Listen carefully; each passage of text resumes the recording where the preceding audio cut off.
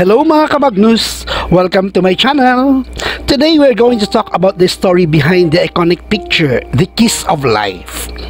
It was in 1968, the author of this picture received the Pulitzer Prize for this photograph.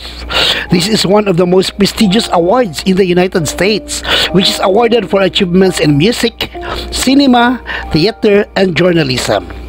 This picture was taken in 1967 by Rocco Morabito, the photo called The Kiss of Life.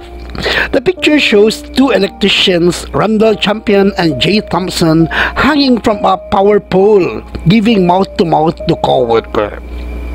That day there was a strong heat and nothing foreshadowed trouble. The hum of air conditioners in July 1967 was heard throughout the state of Florida.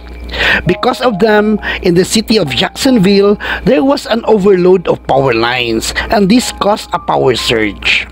Randall Champion and Thompson were doing routine maintenance on a live line when Randall Champion accidentally touched one of the wires.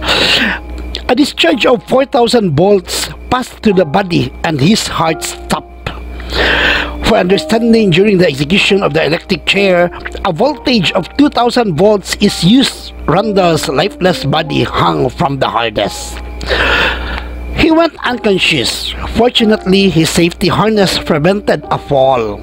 But his partner, Thompson, did not lose his head, realizing that every second is precious. Thompson, who had been ascending below him, quickly reached Champion and performed mouth-to-mouth resuscitation. He began to give him artificial respiration right on the pole. It was very inconvenient, right? Thompson was unable to perform CPR given the circumstances, but there was no other way out. Meanwhile, Rocco Morabito, a photographer, was driving on West 26th Street on July 1967 on another assignment when he looked up and saw Champion dangling from the pole. He called an ambulance and grabbed his camera. Morabito said, "I passed this man working and went on to my assignment.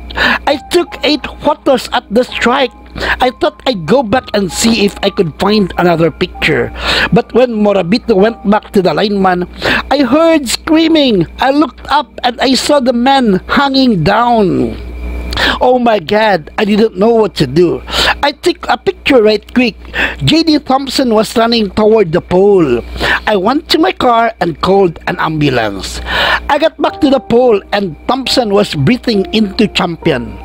I backed off, way off, until I hit a house and I couldn't go any farther. I took another picture. Then I heard Thompson shouting down, 'He is breathing!' In such a situation, it is difficult to conduct a normal resuscitation, but Thompson still tried to start his friend's heart until he had a weak pulse. Only after that, he unhooked the partner's insurance and throwing him over his shoulder. Then he went down to the ground. By the time the rescuers arrived, Randall Champion was already conscious on the ground. Not only was he saved, thanks to Thompson, but Randall Champion lived another 35 years and he died at the age of 64. Thompson is alive until today and he is the company owner of Thompson Electric. Service on your schedule.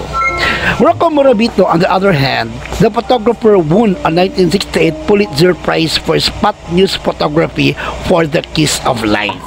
The photograph was published in newspapers around the world and he died on April 5, 2009 while in hospice care. I love this story so much, guys. That's why I decided to engrave it in a Gimelino wood. Look at that picture. That is Thompson giving mouth-to-mouth to Randall Champion. Look, very nice photo. What a remembrance.